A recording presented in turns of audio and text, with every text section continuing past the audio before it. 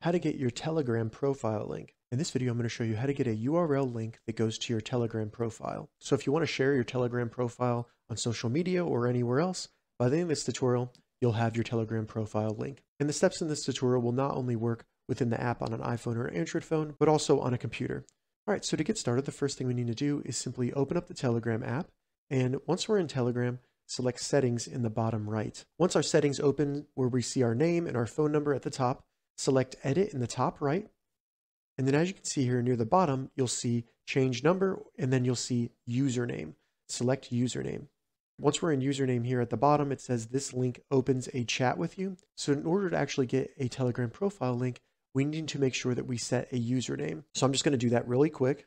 Once you type in your username, you'll see if the username is available. As you can see, it says Gauging Gadgets is available. And then below that, it says this link opens a chat with you, and it shows my new link. I can then select that link, and it'll bring up Share With, where then I can send it within Telegram, or I can simply copy the link, and then I can paste it wherever I want to share it on social media or anything like that. All right, so that's how you get your profile link on Telegram.